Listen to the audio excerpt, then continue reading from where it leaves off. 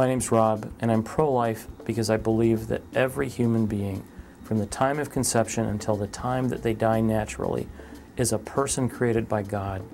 That's something that I find rooted not only in the Bible, but in science, which tells us that all the DNA that you and I have starts at the moment of conception and continues until natural death. That unborn life is a person.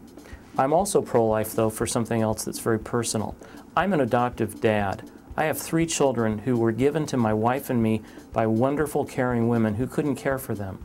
Out of respect and out of love for those birth mothers, I honor them, and I'm pro-life.